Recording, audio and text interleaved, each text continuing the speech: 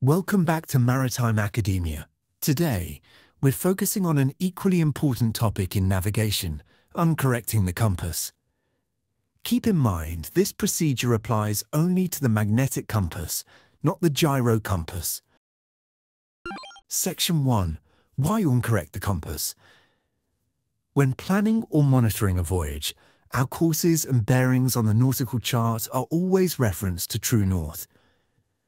But when it comes to actually steering the ship, the helmsman relies on the magnetic compass. To safely transfer a course from the chart to the compass, we must uncorrect. That means converting true to magnetic to compass. There are two main errors we need to account for. Variation, the difference between true north and magnetic north, caused by the Earth's magnetic field. Deviation, the error created by magnetic influences inside the ship itself, such as cargo, equipment, or even the vessel's structure. Section 2. The compass error formula. The incorrection follows a simple sequence, remembered by the mnemonic, "To Verma, my dear companion and wife." T stands for true, V for variation, M for magnetic, D for deviation, C for compass, and finally A means add, while W means west. Section 3.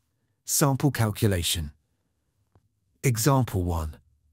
Suppose the true course is 099 degrees. The variation is 3 degrees west. The deviation is 2 degrees east. We need to find the compass course. Step 1. Apply variation. True 099 degrees plus 3 degrees west equals magnetic 102 degrees. Step 2. Apply deviation. Magnetic 102 degrees minus 2 degrees east equals compass 100 degrees. Example 2. Suppose the true course is 240 degrees.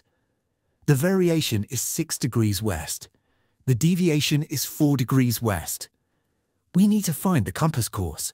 Step 1. Apply variation. True 240 degrees plus 6 degrees west equals magnetic 246 degrees. Step 2. Apply deviation. Magnetic 246 degrees plus 4 degrees west equals compass 250 degrees. So, the compass course is 250 degrees. Section 4.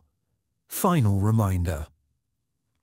Always remember, uncorrecting the compass is used when you take a course from the chart true and need to steer it on the ship's magnetic compass.